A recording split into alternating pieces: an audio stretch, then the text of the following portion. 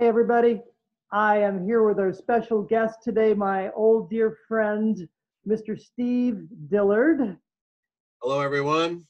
Steve's coming to you from down in sunny San Diego. San Diego. So, man, I've known Steve for a long time. In fact, we played at Disneyland together years ago. I've always known Steve as just a great trumpet player, a super versatile performer. I mean, I've seen him play in jazz settings and commercial settings, and man, you've played for some big artists as well. I mean, I know you've worked with Paul Anka and Johnny Guitar Watson. Who else? Who else have you worked with? I did the Dirty Dancing tour with the Righteous Brothers. Oh, the Righteous Brothers. That's right. Cool.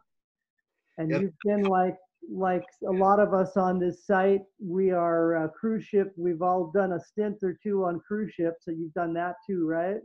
Absolutely. And what else?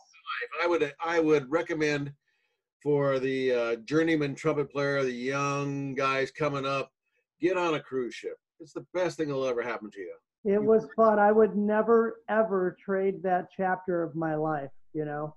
Work every night. You can practice during the day. You can see beautiful sights in the world you never ever would get to see, and it's great training. Every night you perform, so every night. And you got to develop consistency and learn how to take care of yourself and all of that stuff.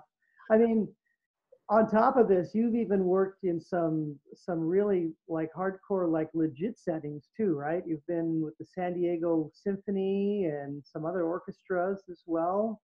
I toured with the Mantovani Orchestra, and I was a sub on the San Diego Symphony, the San Diego Chamber Orchestra, and the opera.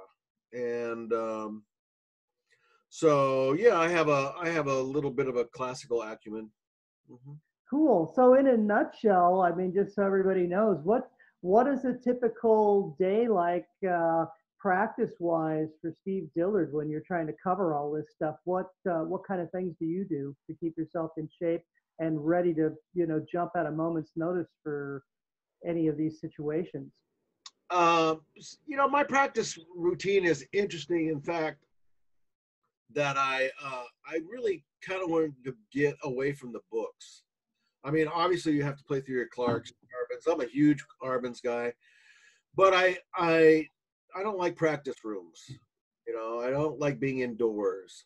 So I used to go and practice in like storm drains and stairwells and avocado orchards and any place that had an interesting acoustic, I would go practice in there. And so I made up a routine of licks, things to play. And I want to be a better jazz player, so I would do it in every key, Yeah, I saw the lick you posted up here today, which was very cool. Got the lick. The lick came about from the Laurie Frink book and the Scotty Belk book, and it was just kind of a jumping off point. And I started doing it on my videos, and everybody goes, "Oh my God, what is that? How do you do that? What do you?" I mean, I got confused for Danny Styles. I don't know if you guys know who that was. The great trumpet player used to play with Bill Watrous, and he had a chromatic thing that he always played. His like,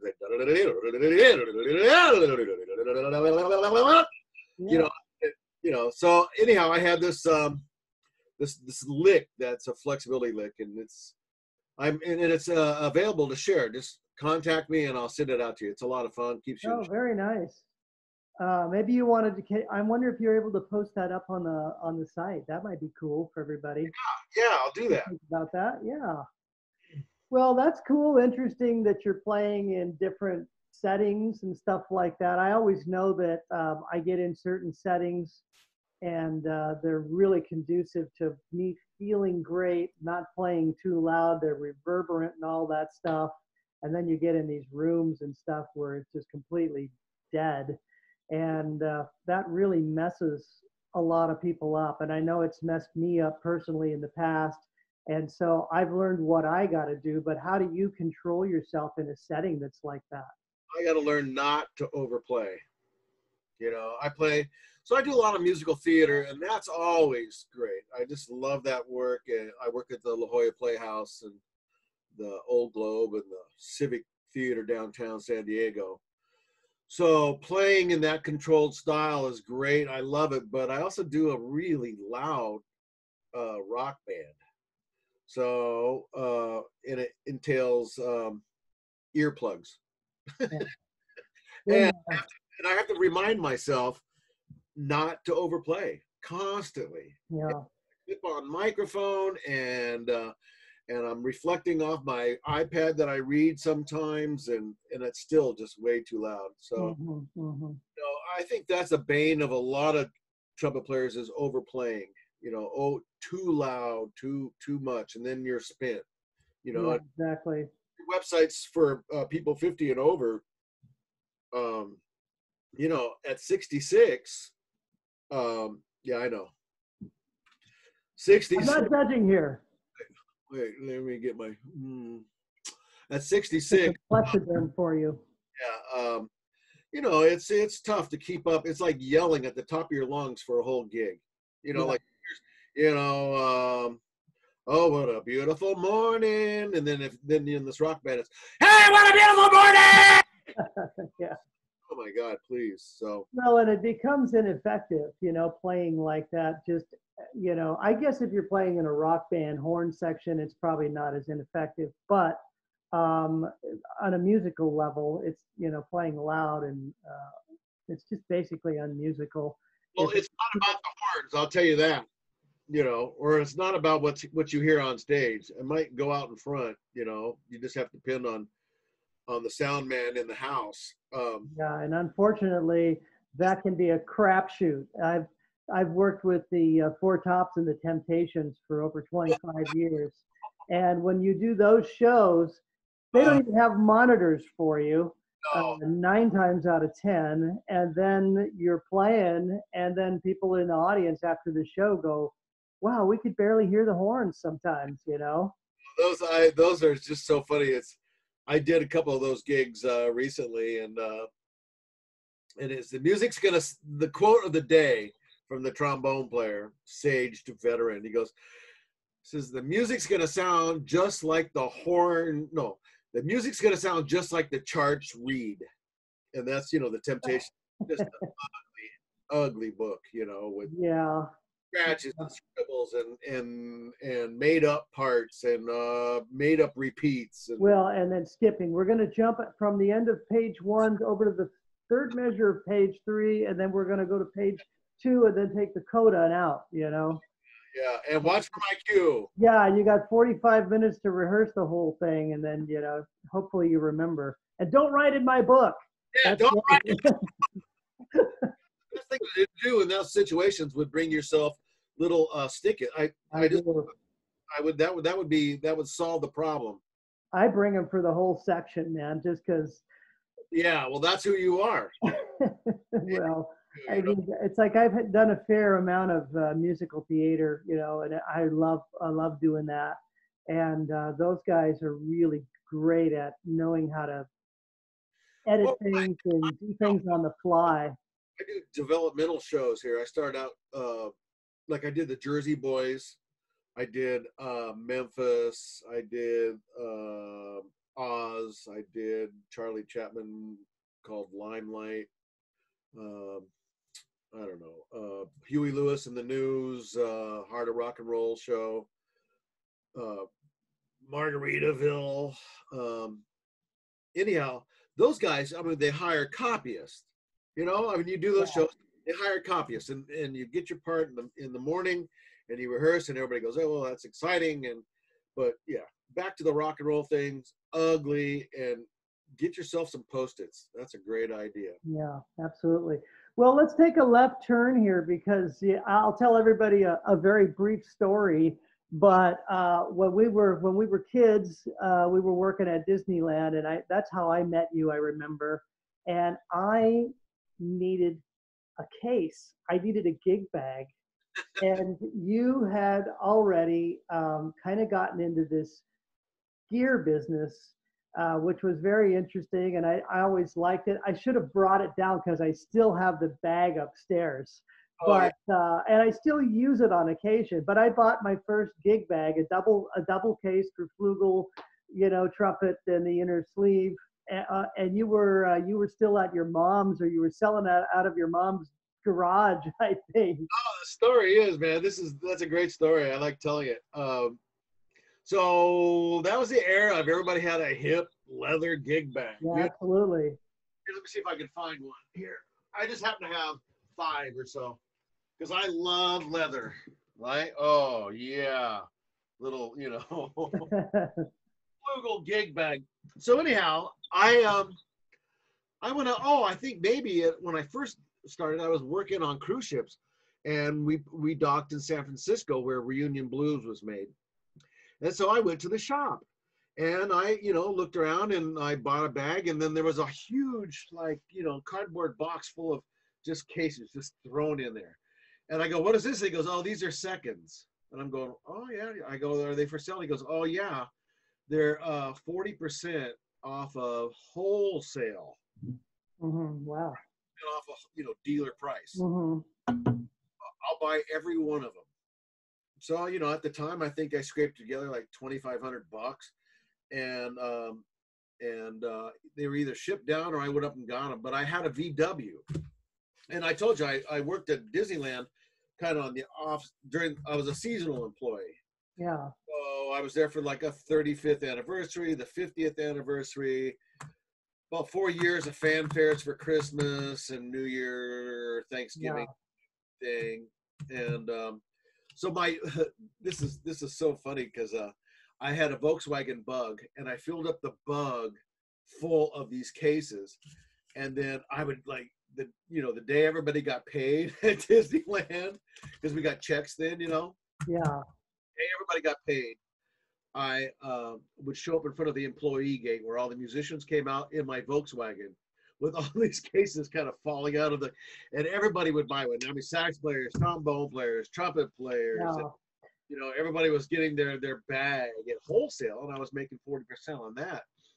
And it just, I'm going, wow, that's pretty easy. And that kind of started my penchant for, retail, wholesale type stuff. And then, well, then, yeah, because now you're full blown with the Horn Trader, and I know we've done some business like that, and I've referred people over to you and this and that, but you seem to be like really, for me, I think you're really special in this regard, because you really know what you're talking about. You really know the instruments you got, and you have just such a great presence online, and the way you introduce your little friends and all that stuff. It's really entertaining, but it's fairly educational as well. So but how did you get started, full into the whole Horn Trader thing? Well, interesting story. I'm glad you asked.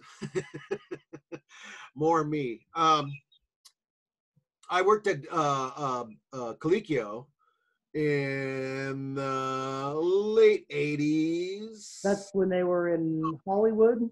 Late 70s. So, right. They're in Hollywood. My friend Jim New, probably a lot of trumpet players out there know Jim New. He was a trumpet player at the time at Fullerton.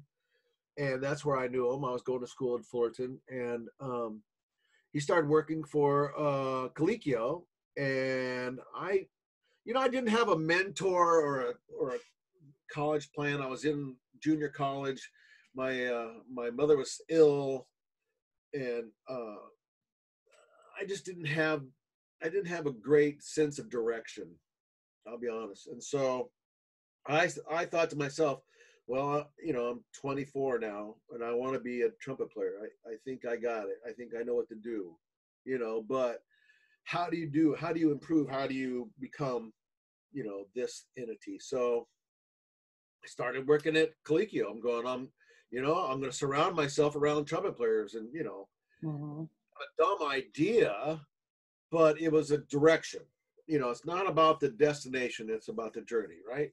So, well, yeah, and your career, your life never goes from point A to point B. It zigzags all over the place while you're getting there, but you do have to have kind of an end goal in mind, I think. Right. So I went to Colicchio, and I worked there a year and a half, and I was still living in Orange County and driving up to Hollywood every day.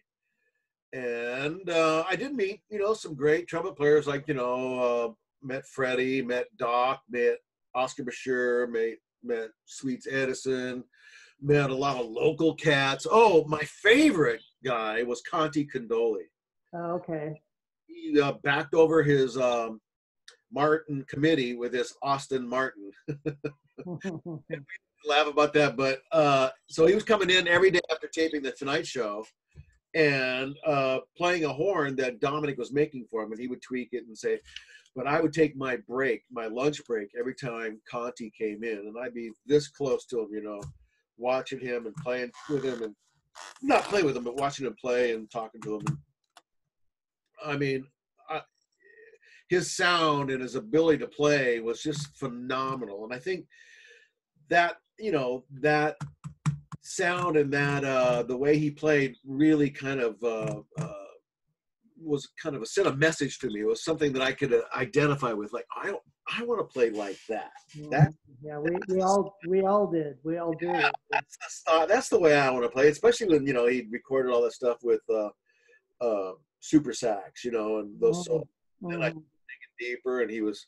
A couple albums with Frank Rosalino, and I'm just going, wow, So I saw Super Sax once at Disneyland, and it was amazing just watching it Yeah, live. yeah, that was great. Growing up in Orange County, having Disneyland, and also the interesting thing about Disneyland was that it was a mecca for great players. A lot of guys came up through Disneyland. You got your Wayne Bergerons, you got your Eric Marienthals, you got your Tom Kubis, you got your tons of musicians. Yeah. And so anyhow, back to Colicchio. I worked there for a year and a half, and he owed me money. I'll be honest, God bless him. He owed me about $500, which wasn't much, but as a kid growing up That's a lot. Yeah, on your own and trying to make it, and $500 was a lot of dough. So I moved. I got a job at Benj, and cool. Jim New had already moved and got me the gig. Mm-hmm.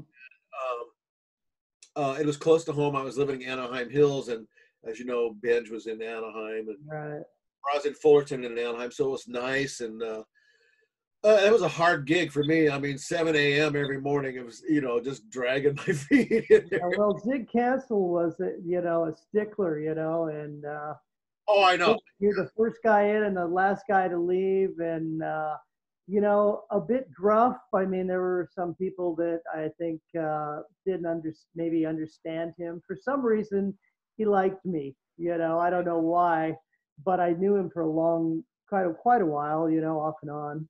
I think that was his persona. He had this gruff exterior, but he liked everybody.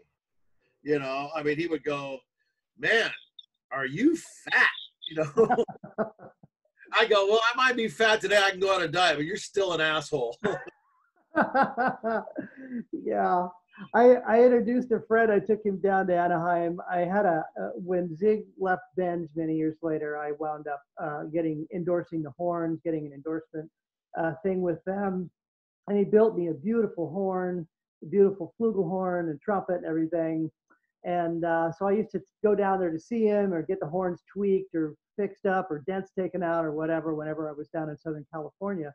So I took a good buddy of mine from up here down there, and we walked in and I introduced him and I said, I want you to meet Zig Cancel. I said, he's the greatest, trumpet builder. He's the most fantastic this and that. And I went on and I said, gave him all these accolades. And he just looked over at me and he said, is that all? But he could be funny in his own way, but he really knew horns. So then you worked at Benj. What were you doing there at Benj actually? I started out as a slide maker, making tuning slides. And like the real good guys can make like 24 a day. And I was lucky if I finished 10. I was like such a perfectionist. A little solder, rub it off. And I wasn't very good. And I could feel Zig looking over my shoulder, and I'm going, oh, it's just, but I'm shaky because I know, he's gonna fire me. And so I graduated from there and I went into the, I was the inspector. I was the pre-assembly inspector. And that had to do with the horns before they got plated and after they came back from the mounters. So there was a couple steps in there, but I would just pick up the horn. And being a trumpet player, I could quickly feel it if there was something missing or the balance was off, like a brace missing. And then you rub your hand across the bell and you feel a little wave in it and you go, oh, it's got a little wave, and Zig goes, oh, it's okay, or you see a little nick in the buffing job or whatever. That was my job. And then when I finished, I would probably see like 50 horns a day. That went by pretty quick. I polished. I was a super polisher, silver polished. I hated that. It always, you're always dirty. Wearing gloves is clumsy. It was always weird. Yeah. And I helped in the back in the shipping company or shipping department. And what else did I make? I was a helper in the plating. Or degreasing. I would get them ready for the platers to plate. So you stick them in a big hot vat of some type of solvent to get all the solder, flux, and dirt off of them. Were they plating in there at the time? Yeah, they were. They plated there until closing, actually. Yeah. A funny story about that is, well, let's see. And then I would take brass. I would drive the company truck over to the scrap yard and give them our brass recycling, and I would pick up supernumeraries at the airport. So I was kind of a jack of all trades. Hands on the trumpet. Every once in a while I get to test them. John McIntyre, if you remember that name, was was the tester there. So he was in the same room that I was in. So sometimes if he didn't show up or was late or he needed help to get out quicker, that I would help. There was also another guy, Pierre Michelou, right? A French guy that used to work there too, test. Yeah. I remember Pierre.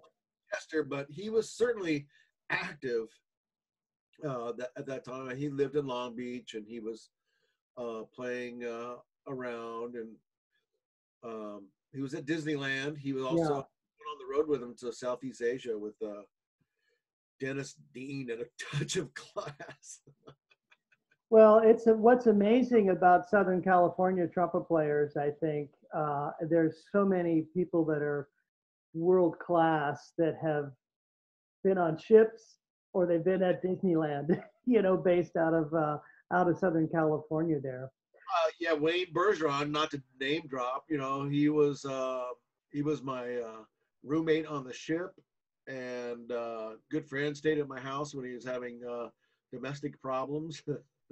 Well, I remember him as a young guy, what an amazing talent he was, seemingly from almost day one. Just something very special about the guy. I was the first time I was introduced to Wayne.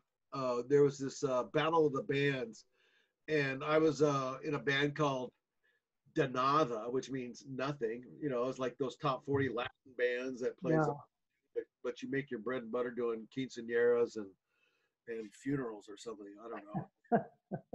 And so we had a battle of bands at Pasadena City College, and Wayne's in a band called Ace, Powerhouse Ace, one of those big fancy names, and so we do our set, and I think our big hit was like, play that funky music, White Boy, and then a couple rancheros, and then we're out of there. And they come up there, and their first tune out of the hat was Gonna Fly Now from Rock. Wow. And of course, Wayne just pastes the high A at the end, and he's got the solo, da da da da da wee, and all the guys in my band are going, like they're looking at me like, how come you can't play like that? Let's get his number. Yeah, so that was my first Wayne Bergeron experience. Cool. Well, let's move back from Benj then. So I want to figure out, just get back to your Horn Trader. Explain a little bit more about Horn Trader, and then I'll, we'll talk about that, and then I'll let you get on with your day. So Horn Trader, obviously, I knew a lot about horns. I was kind of dabbling, selling horns, trying to get the best horn for myself. So I was always up trading and trade, selling and buying and trying to get the best one, and like a little trumpet junkie. And I was on the road a lot, so I was hitting different shops and different pawn shops and horn shops and stuff, and that was fun. And then I was on the road with Paul Anka, and I got fired. Yes, I did, but he called me back. But then I said I told him it would interfere with my unemployment check. So anyhow, but it happened at an opportune time because my wife was pregnant, and with our second child, I was already on the road while my first child was being raised, and I, stay-at-home dad, but I go out on the weekends and stuff. And so anyhow, my second child was due in January. My last gig with Anka was New Year's, the following year. So my wife goes, you need to stay home. You need to get a job. And I'm going, and she goes, you're always on the computer and you like trumpets. Why don't you try selling trumpets online? This is 1998 when horntrader.com, went live. And it's been, a couple different permutations, but I was the first. The website was just booming. I mean, the .com business was just booming. Mm-hmm. Everybody had a .com or wanted a .com or whatever. And so I looked into it. I looked into getting a merchant account and credit card servicing abilities, and figured out how to get people to buy PayPal. And this is before anybody. I mean, a lot of people who have copied the horn. Yeah, there's always that. I mean, there's people that have, permutations of your name, Horn Trader this or the Horn Trader or whatever. I showed up in I guess it was Colorado. Now, I know that store because, both our kids go to school in Colorado. Yeah, right, so I've been there. So they put me next to a guy whose shop is called the Trumpet Trader. I'm going, yeah. Hey, great name. Did you happen to Google before you? I mean, so anyhow, yeah. So I don't want to badmouth that guy, but that was a little weird, And now he's trying to. Well, you got a different thing that you do, a different service you offer. I think a more varied service that you offer. I mean, we've done some business and sold horns and bought horns and stuff, and I always feel comfortable, knowing if you've gone through it, and I certainly feel comfortable when I've told students or other friends to go see you, and I know you come across some really interesting instruments. I'm not much of a gearhead, to be honest. I've been very happy with what I got, because I'm afraid once I start up trading and doing this and that, I'm never gonna stop. It was interesting during the financial crisis in 2007, 2008. So I've already been in business for 10 years by that time, right? Mm-hmm. All these trumpet players who were kind of aging out or finding themselves, kind of like in the situation that we're in right now, with the economy, they're starting to sell gear. They want to sell their gear, and who they, I'm the guy. So I'm getting, big name clients and, symphonic people and commercial people, and everybody's just trying to make a few dollars on their horn stash, their cases. Mm-hmm. And so, I started consignments. I mean, it was from trying to find all these horns and buy them myself. Suddenly, I had this new opportunity to do consignments, and that's kind of what kicked Horn Trader into a next gear, because uh, no financial output, and you collect a commission on the back end. And some of these horns are so good that I felt like I should play them or show them off on YouTube, you know? Well, And and that's the thing. I mean, you not only does it bring the trumpet to life, but your narration, your personality, and of course your playing. I mean, you really get a good sense of, man, that's a great horn. oh, Now, outside of the horns, you've also developed a line of mouthpieces, right? So why don't you tell us a little bit about what you've done with that? well, in search for the elusive double C, uh, I was looking different mouthpieces, and I was playing on a 1.5C at that time, maybe, and so I kind of downsized to a 3C. And then I found out how comfortable these Mount Vernon 3Cs are, and I had several, or a Mount Vernon 3. And so I contacted a couple players, or shops, uh, and I had passed through Reno with Anka, uh, and went over to see Mark Curry at the Oh time. yeah, he was my roommate on Ray Charles band. Oh, was he? Oh yeah, So you went out with Ray Charles. I didn't know that. That yeah. was everybody's going out with like Woody Herman or Buddy Rich, and I all. know. I always wanted to, and I wound up with Ray, but I think it No, was a blessing for me because the music was super cool, and we played all over the world, man. It was nice. I love Ray Charles. Oh yeah, I brought my kids up on Ray Charles. I made oh sure they yeah. play a Ray Charles in My there. dad played Ray Charles music when I was a kid. That's one of the things that kind of got me into music and listening to trumpets and bands, and all that. I thought he was cool. Yeah. So anyhow, I got a chance to demo these horns, and then people go, "Oh, you sound pretty good. Do you teach?" And I'm like, "Yes, I do." So I'm always, I mean, not always, but I don't mean to blow my own horn, but I was the first to have an internet business selling trumpets. Probably the first to do consignments, first to do YouTube, and probably the first to teach online, or one of the first. And so that's been, if I have young kids, my kids are 20 and 21 now, and so they kind of keep me current, Mm. and that thirst to learn new technology. Although I've kind of suffered in the recording and notation Me too. I'm way behind the curve on that.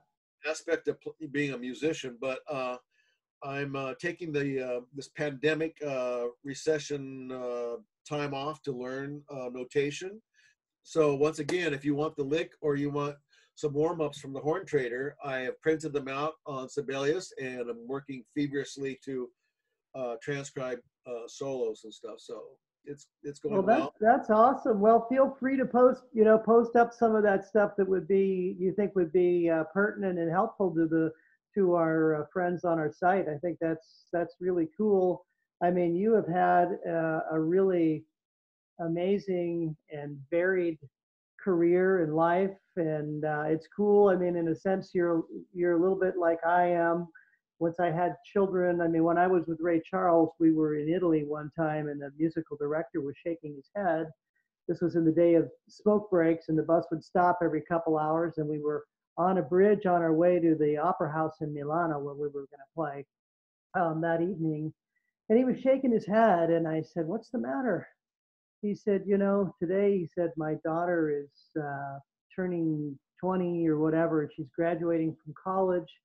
I've been out here on the road for 20 years, and I don't feel like I even know her. And that day, I said to myself, you have had such great upbringing with, my parents were great.